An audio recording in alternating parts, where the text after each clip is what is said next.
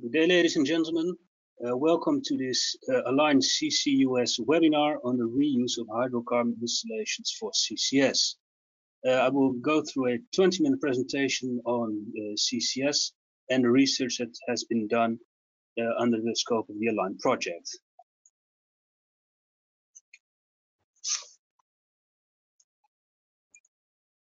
The aligned research, the legal research that was conducted over the last 2 years, consists of two major pillars. A research into hydrocarbon legislation, especially the removal requirements under international and national law, and the legislation governing carbon storage at sea. In order to get the context straight, we have to first assess the state of affairs currently in the North Sea region. We see that hydrocarbons exploration and exploitation has had its peak in the past, and we see now that a lot of fields go out of productions and hydrocarbons operators have to consider removing the infrastructure consisting of platforms, wells, boreholes. On the other hand, unfortunately, we see that CCS industry and CCS activities in Europe are not taking off as we want them to. And one major reason for this is the current relatively low price for CO2 allowances under the EU ETS system. Currently, it's floating around 25 euros per ton, and ideally this price has to triple. So for the coming decades, we expect that for the coming years, the coming decade, we expect that we won't see as much CCS activities in the North Sea as we would like. And the assumption is that forced carbon storage, it would be possible to use almost depleted oil fields and the unused platforms. One major underlying idea is that the reservoirs, which have been empty due to production, offer suitable and safe storage space for permanent storage of CO2. The question is how can we align oil and gas production together with the permanent storage of CO2?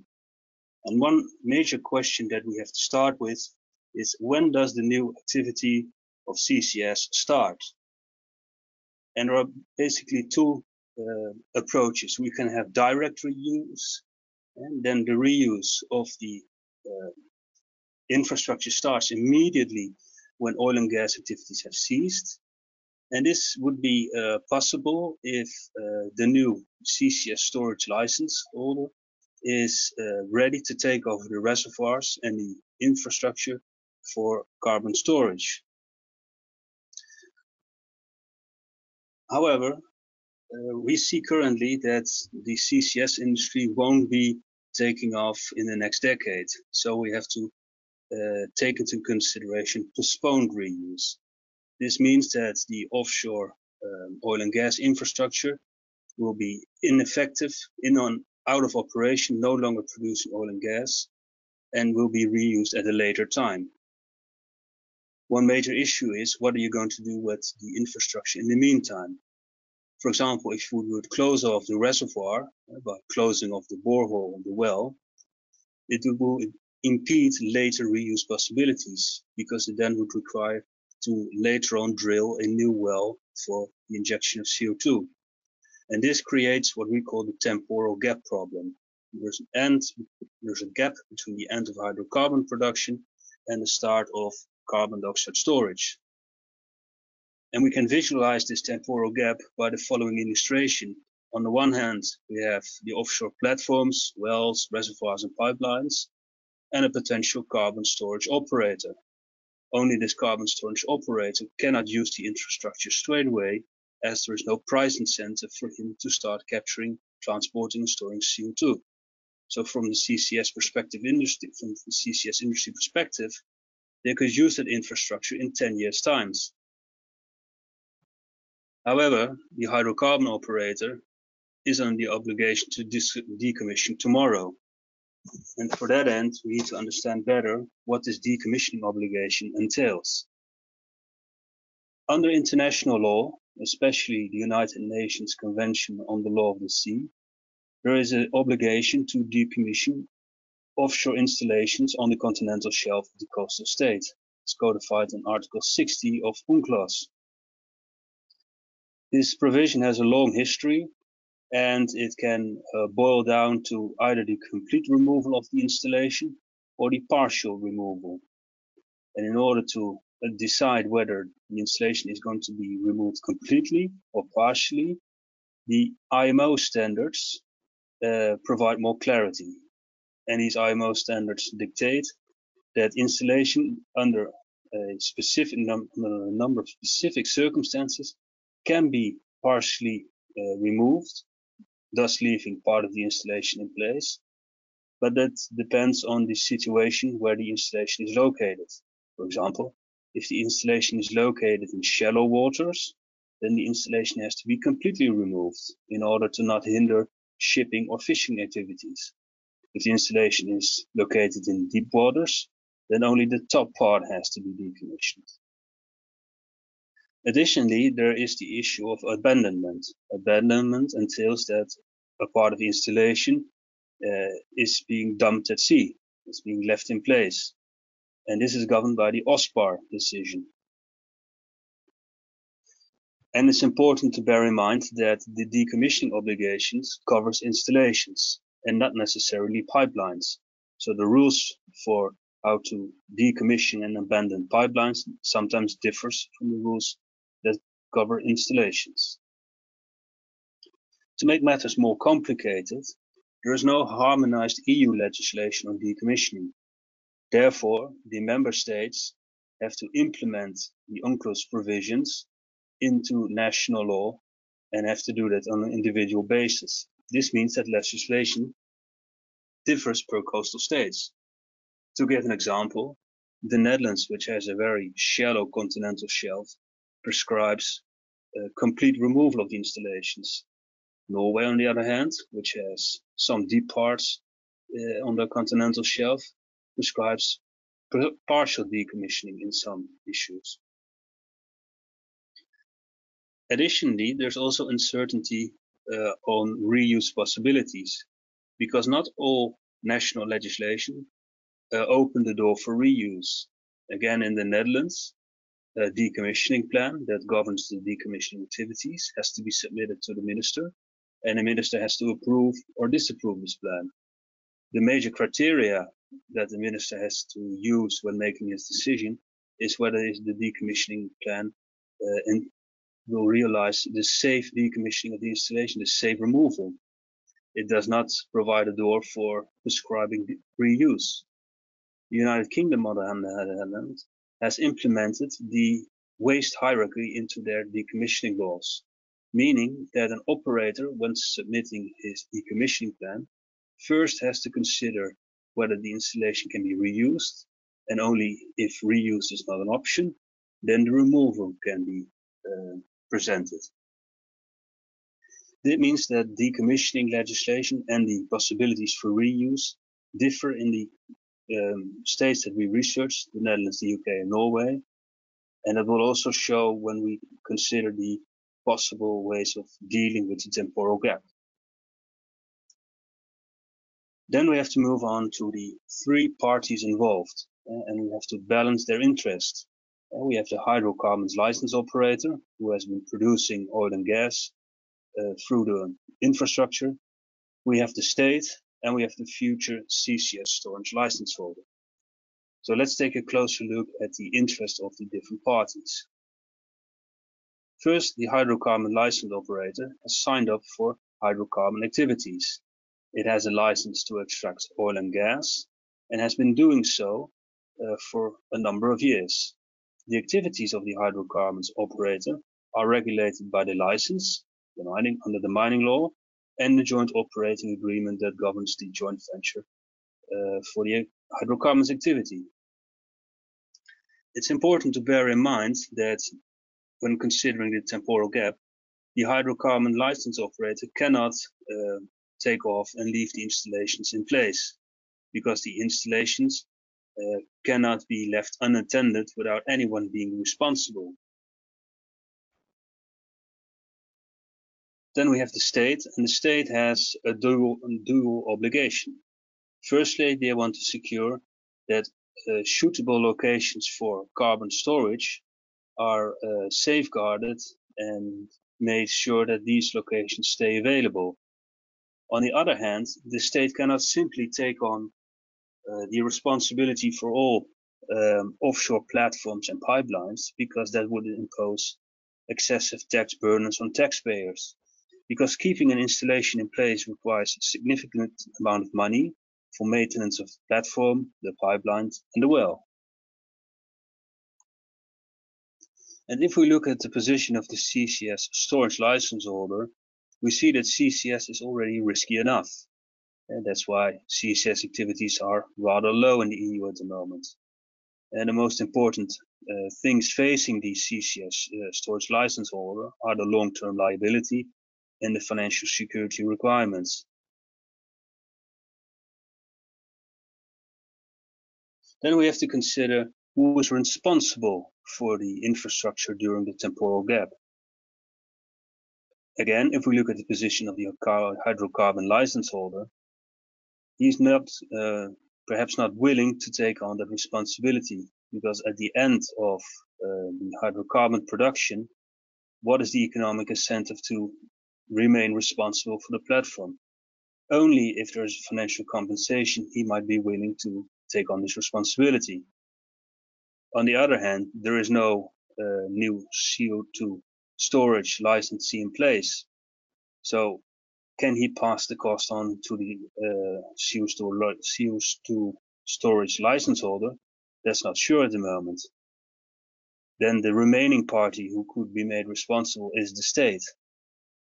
But again, how is the state to take on this responsibility? And at this point, we can present the concept of the operator of last resort, because the operator of last resort will step in after hydrocarbons activities have ceased and will maintain the infrastructure until a new licensee has entered the picture, to which he can pass on the infrastructure. There are a number of aspects we need to consider for this operator of last resort.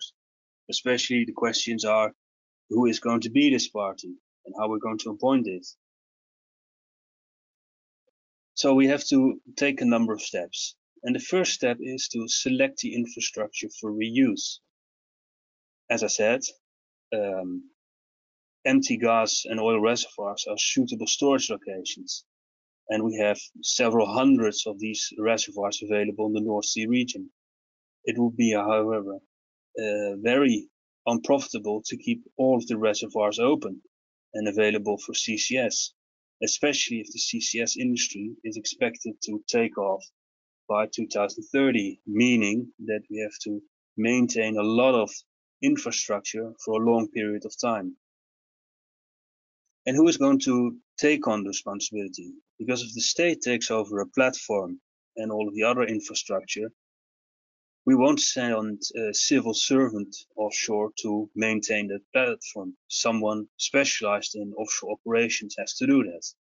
But the most likely party to take on this responsibility are oil and gas companies, because they have the knowledge of offshore activities, and especially the hydrocarbons operator who has been operating the reservoir. Because during the exploitation of the reservoir, a lot of knowledge on the characteristics of the reservoir have been gathered by this operator, and it would be very wise to keep this knowledge and pass it on to the future CCS storage license holder. Next question is, how are we going to select this operator of last resort? Are we going to organize a tender, or are we going to just give the minister the possibility to just appoint a party? The way how you're going to select it also ties in with the business model for the operator of last resort. And in our view, the most likely case will be that this operator of last resort has to be funded through a subsidy scheme, because taking over the infrastructure from the hydrocarbons operator and then trying to sell them to the future CCS operator would always entail a loss for the operator of last resort, because the infrastructure during the period that the operator of last resort owns it will of course deteriorate in the offshore environment due to wear and tear. And then we have to consider the duration of the operator of last resort activities. How long are we willing to keep this operator of last resort in place? Because we have to remind ourselves that this operator of last resort is not really conducting an economic activity. It's just maintaining a platform and keeping a well open for a period of time so that the infrastructure may be reused at a later moment. So during that period, the operator of last resort doesn't really have a steady income. And on the basis of economic and technical assessments, it has to be decided how long this operator of last resort can maintain the infrastructure at a cost-efficient manner. Because keeping an operator of last resort in place for a few decades would of course not really benefit later CCS activities. Then the income of the operator of last resort, as I said, the most likely income stream would be a subsidy stream, because a purchase and sales construction whereby the infrastructure is acquired and then later is passed on to the CCS operator will not really be a business case. But of course has to be decided where this income stream, the subsidy stream, comes from. And of course, this has to be decided on the member state level. Then there's the important question, is it only maintenance? Or has the operator of last resort, has he to do more? Because you could well take the position that this operator of last resort could also prepare the infrastructure for later CCS activities by removing unnecessary equipment, or by maybe already installing some of the equipment necessary for later CCS activities. Then there is the issue of passing on the removal obligation, because when the operator of last resort acquires the infrastructure from the hydrocarbons operator, the responsibility to decommission already also passes on. This means that if for some reason no later CCS operator enters into the picture, the operator of last resort bears also the removal obligation and the costs that come with it. Obviously, when a CCS storage operator has been appointed and he acquires the infrastructure, then the removal obligation passes on to the CCS storage license holder. And finally, very important, because the North Sea is riddled with a number of hundreds of reservoirs and thousands of kilometers of pipeline that can be reused, the regulators of the North Sea countries have to enter in some sort of cross-border cooperation, especially on the area of site selection. Which reservoirs do you want to keep open, and which infrastructure do you want to keep in place? And especially if you are looking at clustered infrastructure in a border region, for example, on the border between the UK and Norway, then both regulators have to enter into agreement to decide which infrastructure is going to be allocated for reuse, and how is the operator of last resort going to deal with that. And this brings us to basically two questions. First question is, what can national governments do to stimulate the reuse of existing hydrocarbon infrastructure? Well, obviously the first recommendation would be to support CCS, the CCS industry, because the most efficient way of reusing existing infrastructure is obviously direct reuse. So that would be an obligation for the member states to assess how CCS activities in general can be stimulated. On the other hand, we also see that not all hydrocarbons, not all mining law is sufficiently clear on how reuse can take place. And in that area, the member states can improve their mining laws. Second question, what can be done at a global level to promote the reuse of infrastructure?